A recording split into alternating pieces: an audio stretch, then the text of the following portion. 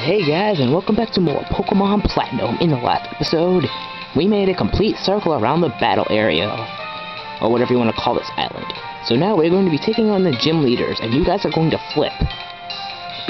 Because we have Roark, Gardenia, and Maylene, and I was going to take them all in order too. So we're going to start off with Roark. Ooh. I was actually all in one breath, so... Anyway, I went down to the underground every day. I toughened up my Pokemon by digging up fossils non-stop. That's training. Can I show you how tough I made them in battle? So yeah, we're gonna have a rematch with Roark. Turn up the volume to full blast, so here we go. Gym leader rematch time. And he's got 5 Pokemon as opposed to a few that he had last time. Anyway, he's gonna start off with this Aerodactyl. This thing has Earthquake. So I'm gonna just hit it with Surf.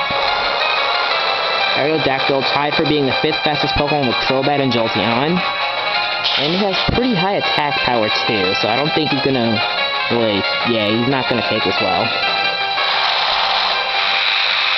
But it kinda has pretty bad defense. Well, its defenses are below average, like just below average. But if we're lucky, that will happen. So goodbye, Aerodactyl. Who's going for next? Golem. That's a really bad choice on your part. It looks like somebody's Geodude evolved. Surface.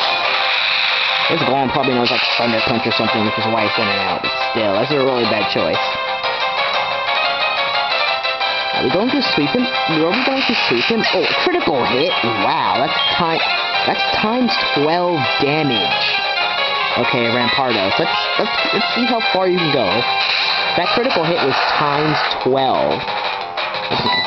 Level 63. The gym leader's highest Pokemon are level 65, and I forget. Oh, what? It's faster? Yeah, Aqua Blast isn't going to survive because Rampardos has the highest attack out of any non-legendary. Okay. Well, that is why we have Pokemon like... Should I send out Staraptor? Nah, I won't. Because I was thinking about, like, to the first gym battle we had with Roark, for the first time we fought him. And I think it was, like, when Staraptor was Staravia, and it kept using Wing Attack, and it did so much. Now, if this Rampardos lived through this, I'm pretty screwed. Yeah, okay, good. Bye-bye. Probobass. This thing is Rock Steel type. It has pretty good defenses. They're averagely above average. So they're pretty well above. It has a weakness. It has a quad weakness to ground and fighting. And Lucario has Earthquake and Aura Sphere, but I'm just gonna spam Aura Sphere. I think this thing has Zap Cannon, but that has a 50% chance of hitting. Or it might have Discharge. And that thing looks like Mario. Anyway, he has a Tyranitar. That's his strongest. This thing is a Rock Dark type. But Rock is weak to fighting, Dark is weak to fighting, so Aura Sphere for the win. So we went through this whole battle only losing Aqua Blast because his Rampardos was unexpectedly faster than I thought it was. That's pretty damn good. Oh, what? What? What? That thing should have died. Are you kidding me? Oh my god. Oh, Fire Fang, okay. At least he's taking it easy. Don't critical me. Okay, I'm gonna have balls right here. I'm going for the ballsy move.